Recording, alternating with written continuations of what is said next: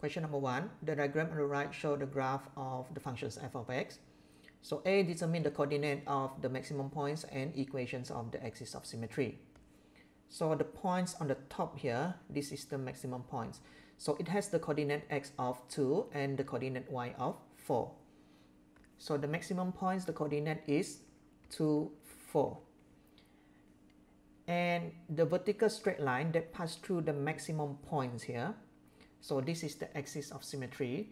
Therefore, the equation is x equal to 2. Question B. Make generalization on the shape and position of the graph when the following values change. Hence, sketch the graph. B1, the value of A changed to -10. So originally, the value of A is -3. For a quadratic graph with the A less than 0, the smaller the value of A, the width of the graph decreases. It's getting narrower. So this is the original graph. This red dotted lines here is the graph when the value of A changed from -3 to -10, which is getting narrower.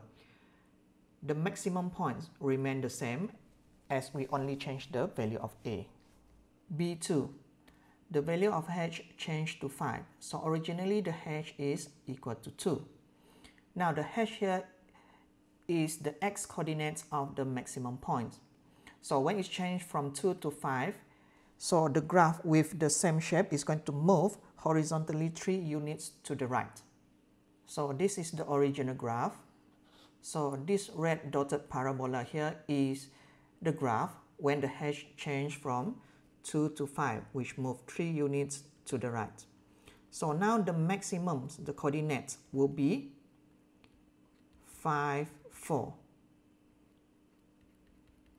And the axis of symmetry is going to be x equal to 5. Question B3. The value of k changed to -2. So originally the k is equal to 4. So this k here is the y coordinates of the maximum point, which is the maximum value. So now when it changed from 4 to -2, this means the graph with the same shape is going to move vertically 6 units downwards. So this is the original graph. So this red dotted parabola is the graph when the value of k changed to -2, which moves 6 units vertically downwards. So now the coordinate of the maximum points will be 2, -2. The axis of symmetry still remains the same, which is x equal to 2. Question number 2. The diagram on the right shows the graph of these functions, where k is a constant. Given h -6 is the minimum points of the graph. So A state the value of h, k, and p. So for questions A, from the vertex form here, we know that the coordinate x of the minimum point is +3.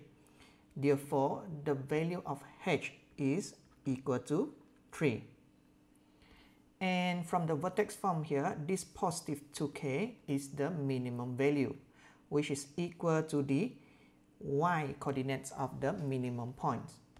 Therefore, 2k is equal to -6. So k equal to -6 divided by 2, so k is equal to -3. Now, to find the p. Now, from the graph here, we know that this p is the same as the y-intercept. Now, this function f of x now is equal to x minus 3 squared minus 6. Now, as we know, this 2k is equal to -6. To find the y-intercept, the coordinate x is equal to 0. Therefore, we're going to input 0 into our functions. So this bracket here is -3 squared, which is 9 minus 6. Therefore, you're going to get number 3. So this 3 is the y-intercept. Therefore, p is equal to 3. B. If the graph moves 2 units to the right, Determine the equations of the axis of symmetry of the curve. So when the graph moves 2 units to the right, now the minimum points will be 5, -6. Therefore, the axis of symmetry is x equal to 5. Question C. If the graph moves 5 units upwards, determines the minimum value. So the minimum value originally is -6. When it moves 5 units upwards, the minimum value will be -1. Question number 3. Compare the graph of each of the following quadratic functions to the graph f of x equal to x squared with its vertex at 0, 0. The diagram that I have here is the graph of the f of x equal to x squared. So the minimum points of this function is at the origin 0, 0. So this is the minimum points. So from these functions, we know that the a is equal to 1. And for this function, we don't have the value of b, which means the axis of symmetry is the y-axis. Therefore, the axis of symmetry is x equal to 0. And the y-intercept is equal to 0 as well. Now, we want to compare this graph to the questions A. F of x equal to 1 over 2 bracket x minus 6 square. So, from these functions, the value of A is 1 over 2, which means originally the A is equal to 1. Now it's become 1 over 2. So the value of the A is getting smaller. So for a quadratic graph with the A greater than 0, the smaller the value of A, the width of the graph increase, which means the graph of 1 over 2, the graph is wider. So the diagram that I have down here, the red parabola here is for the graph with the A equal to 1 over 2, which is wider.